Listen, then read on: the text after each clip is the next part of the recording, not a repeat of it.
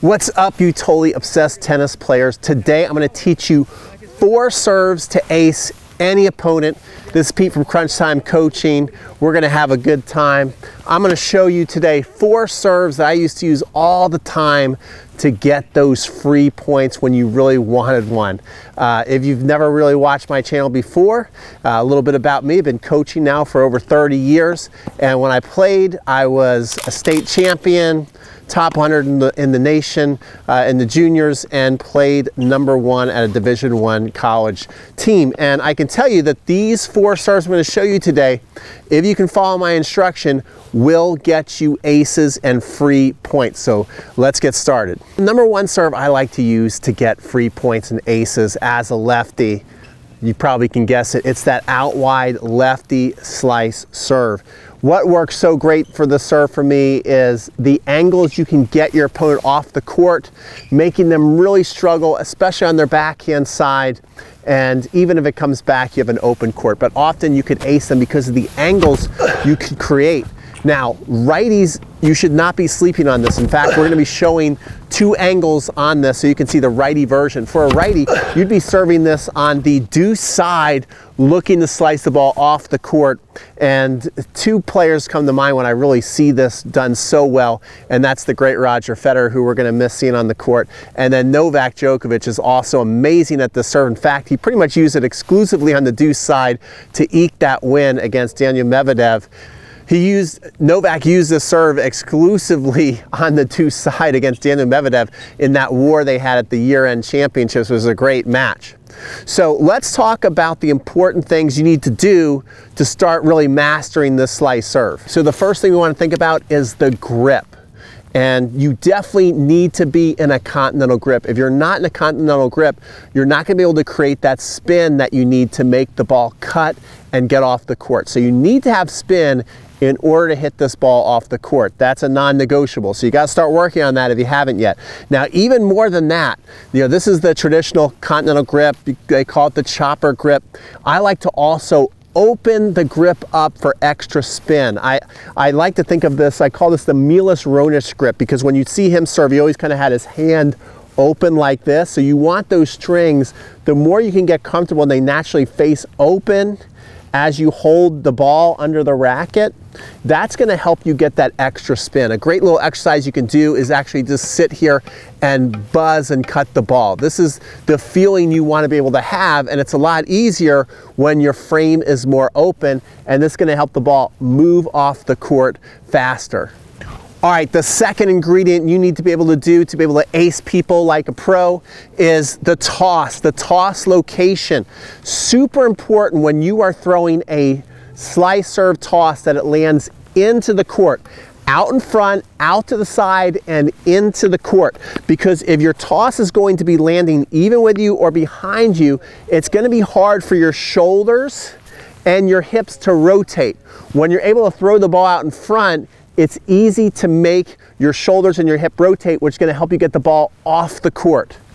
Okay, so I'm just going to demo a couple to really show you where you want that toss. You need that toss out in front and out to the side a little bit so that you can really carve that ball and move your hips and your shoulders easy, help you rotate that ball off the court. See, if it's out in front, the further you can reach out for it, that was even better.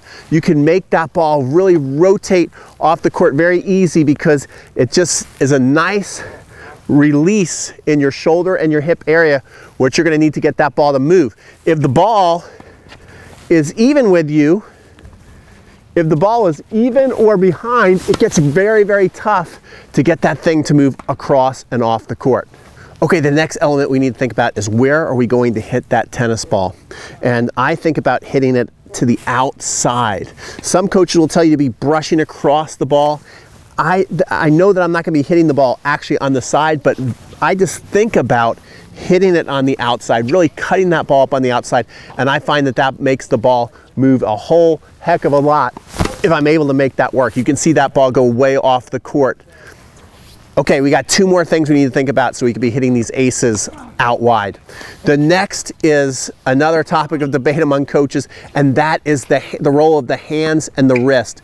To be able to make this ball really slice and move and have some speed and some action, I really focus on the wrist and the hands. We want the entire arm loose as a goose. We want lots of racket head speed. Okay, we want a ton of racket head speed when we're hitting the serve, and some people will talk about the science of tennis and say how the wrist is actually stabilized at contact, which it is. I'm not here to debate that, but we're talking about feel, okay? When you get the feel, you can make things real for yourself. So as I'm coming here, I'm thinking about a whole lot of racket head speed to get that ball moved up the court. A whole lot of racket head speed, and the faster I can whip, the more I can get that ball to move, okay? So I'm thinking about coming here, lots of racket head speed, lots of action to get that ball to move. Lots of racket head speed. The faster I can make the racket head speed move, the more I can get the ball to move. Okay, so two things I want you to focus on to finish this ace up here out wide, whether you're a righty or a lefty. Remember, if you're a righty, you're doing this on the deuce side. But notice I've got Lisa Dotson's Tossmaster right here, which I like. If I'm standing right here close to the midline, it's gonna be very tough for me to get the ball in the box and off the court, although that was pretty good. But if I'm gonna play a complete match and I'm staying this close to the midline, I'm gonna end up missing a lot of serves wide because the math just isn't working for me, okay? If I come here, now I can make the ball move across the court and still go in the box like that. That was amazing right there. Look how short that went. Again, you don't even need to hit the ball fast when you can make the ball move that far off the court. It's about the angle that you're getting that's getting you the free points. And then the final thing I want you to think about is when you go, I want you to sweep all the way to the big finish. Do not follow through and stop your swing. You want to come here, ice cream scoop finish, I like to call it, and that's going to help the ball really buzz and move off the court. All right, let's go into our second money ace serve. Okay, so the second serve that I love to use to get aces is the flat out wide serve on the deuce side. So for righties, you're gonna really want this serve because it's gonna be the flat out wide serve on the ad side, which again, we're gonna show you examples, flip the camera angle so you can see how it's gonna look whether you're a righty or a lefty. But our strategy is a little different because me as a lefty, when I'm doing this, is I'm only gonna be looking to hit this serve 10 times or less in a match. When we're talking about the out wide slice, which I showed you in the first example, I'm thinking about hitting that so many times in a match, I don't even count. But I'm waiting for the big points to bring that serve out wide on the deuce side because it is higher risk as far as I'm going over the higher part of the net and we don't have much spin on the ball. And then also it is going to my opponent's forehand. Most of the time I'll be playing a right-handed player. So there's a couple things I really got to think about to be able to hit this serve well. The first one, again, it all goes back to the grip. When you start playing at a higher level, you realize that you do kind of move the grip around a little bit to get some advantages for free. So I'm trying to get this ball to break off the court and hit it flat, right? When I was gonna hit that slice, notice how I talked about I really wanted to open up the hands. I want to do the opposite now. Now I want to close the racket face a little bit, move almost like I'm going to move over towards an Eastern forehand, but I'm not going to be in an Eastern forehand. But it's not going to feel like that aggressive continental where you want to hit a lot of spin.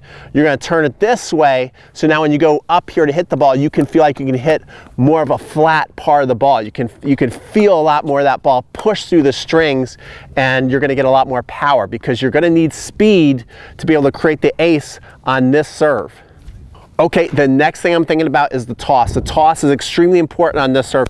The biggest thing I'm thinking about when I'm hitting this toss is that I want to make sure that the toss, we don't want to toss it super high to where it's tough to really judge where the ball is, but I do want to make sure that that toss goes high enough to where I can really feel myself fully extend, because the killer on this serve, since I'm hitting it flat and over a higher part of the net, when you're doing this, whether you're a lefty doing it on the deuce side or a righty doing it on the ad side, is the net's higher and you don't have much spin on this. So it's very, very easy to collapse down into the net. That's the main thing that's going to keep this serve from really being a highly successful serve. So if I can stay up and hit this serve, then I can get that ball to go over the net and down the box and get it off the court. So I really need that toss high enough to where when I go, I can feel a nice full extension. I want to stay as tall as possible when I'm hitting this serve. You also, again, need that serve to create the angle.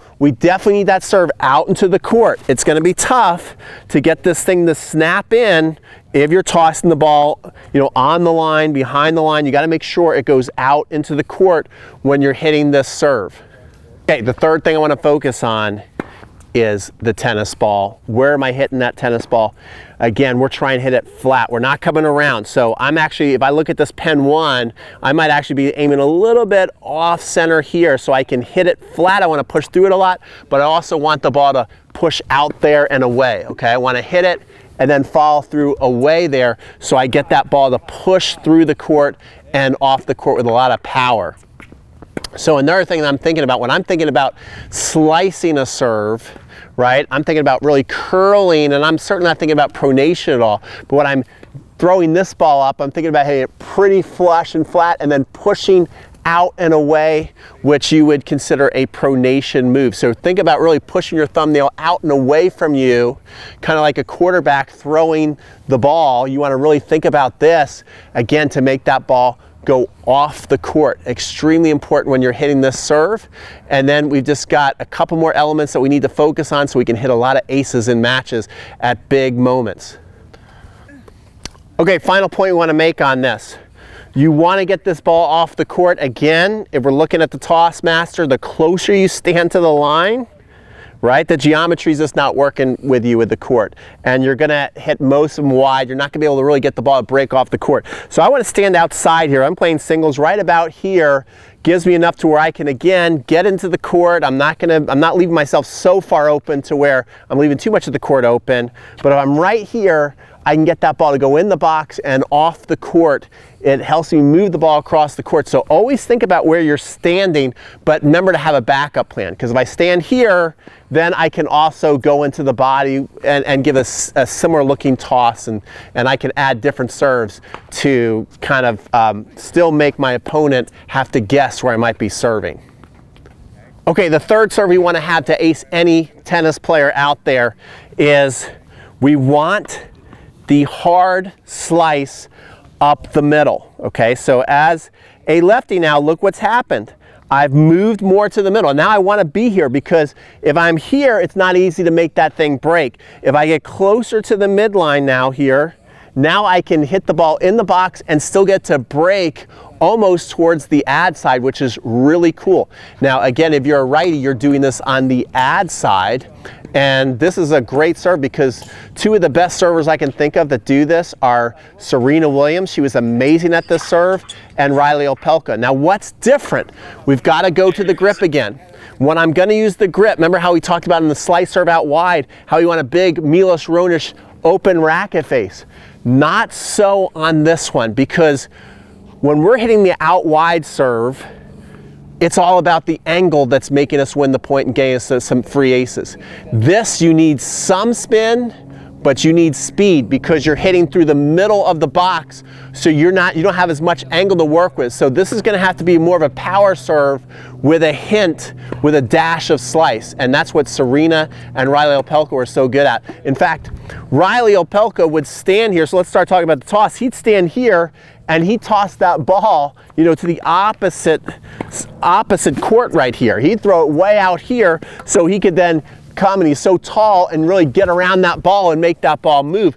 But he's pushing through it and hitting it fairly flat. So remember when I was talking about, let's go right to the tennis ball now that you guys kind of know what we're focusing on, we can go a little faster through everything, is when I was hitting the slice out wide, I was really looking about going there. Now I'm going to go here and really look to push through the ball.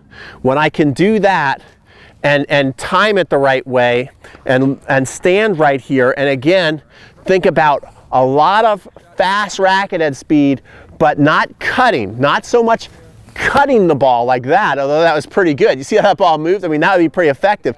But if I can get that same kind of action, maybe not as much action, with more pace, see like that, you see how that ball moves and breaks.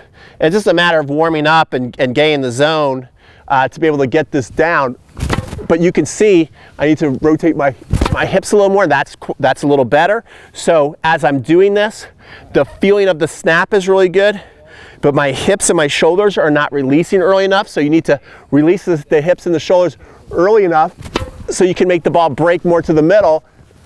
And the more you do that, you can get that ball to go up the middle. And I'm gonna get one right here because I feel I just got to turn earlier. And you can see now it's starting to go to the spot I want.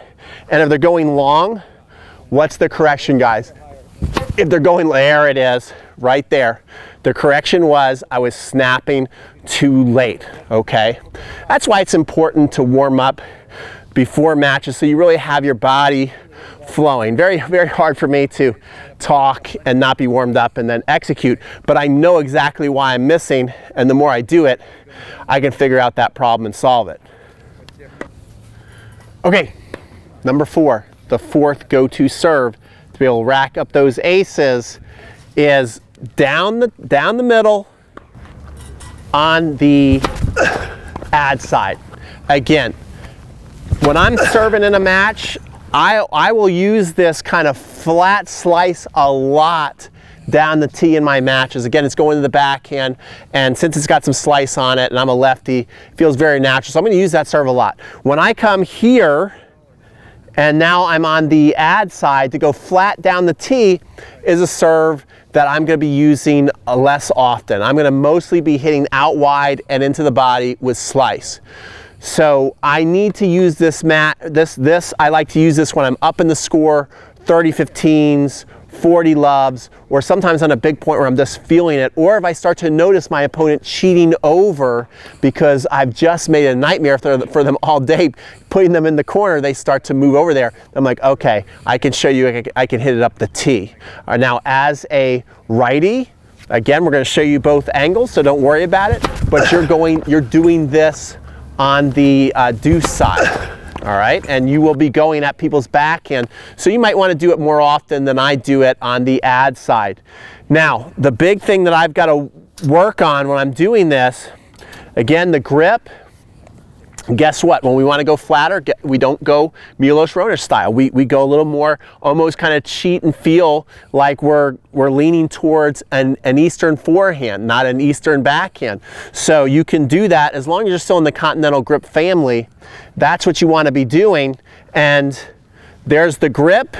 We again need the toss, a nice amount of height on it, because as you're snapping, being aggressive, the more you flatten things out, the net becomes a bigger problem. So I want to be able to toss that ball up to feel great extension here, and then the timing of the snap. And then the final thing that I want you to focus on, besides, oh, here's my buddy B2. Hey, B2.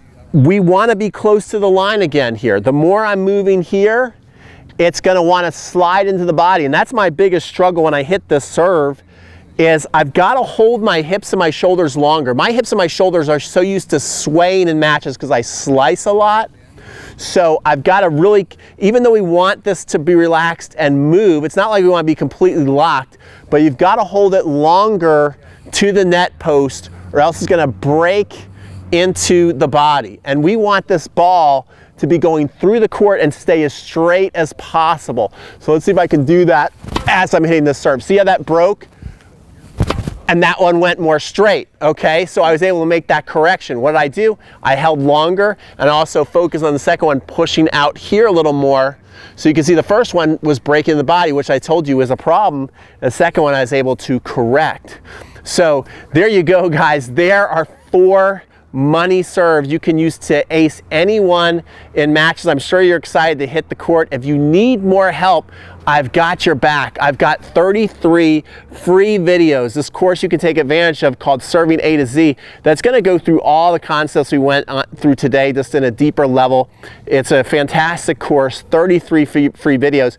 And that's also going to put you on my email list to join my 7-day serve challenge in early 2023. We'll probably kick it off in February. I like to do it in that month because this is when you can start to really transform things in the off season. You want to be looking right now, December, January, February, into March. before the spring season starts, this is when you want to work on the things that you know that you need to change and transform. So you definitely want to be doing that 7-day serve challenge with me. So you want to get on my email list. So take advantage of that right now by clicking up here. And hey, if you liked this video, if you're still watching it, please give this video a like. It really helps the channel a lot. And subscribe if you want to see myself and B2 back for another video. We love helping all the totally obsessed tennis players out there with their game. And we'll see you on the next one.